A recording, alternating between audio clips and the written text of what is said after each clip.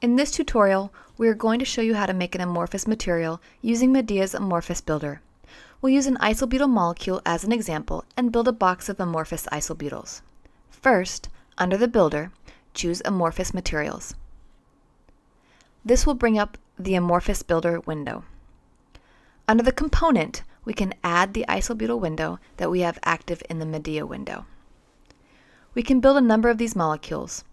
Here I will enter 50, and you can choose the geometry of these cells by choosing bulk cell or layer. And here I'll choose bulk cell.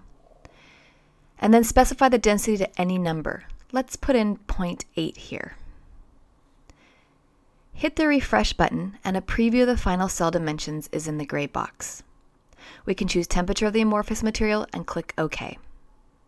This is the amorphous isobutyl we just made.